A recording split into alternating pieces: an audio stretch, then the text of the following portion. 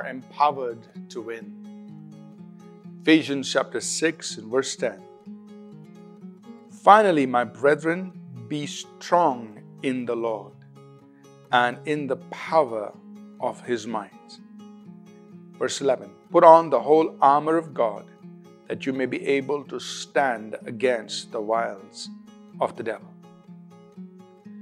As Paul reminds believers about their spiritual conflict against the wiles, the schemes, and the devices of the devil, he reminds us to be strong, not in our own selves, not in our own intelligence, not in our own abilities, but he says, be strong in the Lord and the power of His might.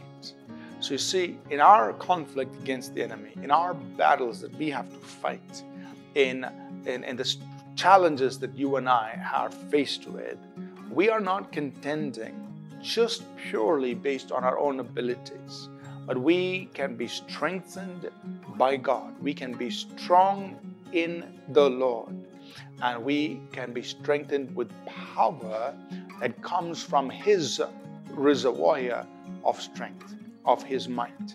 And so you and I are actually empowered, supernaturally empowered to win. But you and I must tap into that. We must go to God and let Him renew our strength so that we are being strengthened in God.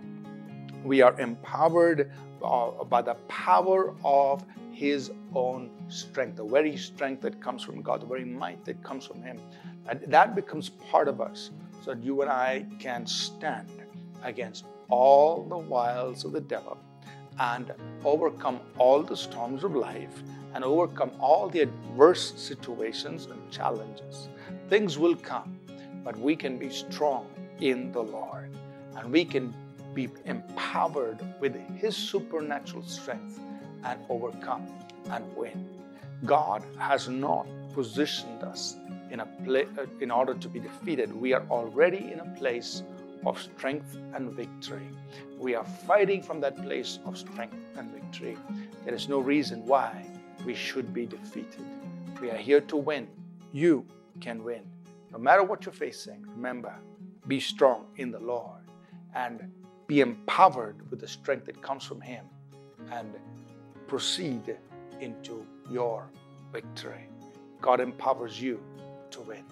Let's pray. Heavenly Father, I just ask right now for everyone listening that God, this moment, you will strengthen them. Let them become strong in the Lord, and let them receive power that comes from you, from your own strength. Let your strength become our strength. Let your empowering come into our lives so that we can overcome whatever we are facing. I pray this, Father, for everyone listening. In Jesus' name, amen. Thank you for tuning in to Living Supernaturally. For more resources to strengthen your spiritual walk, please visit apcwo.org.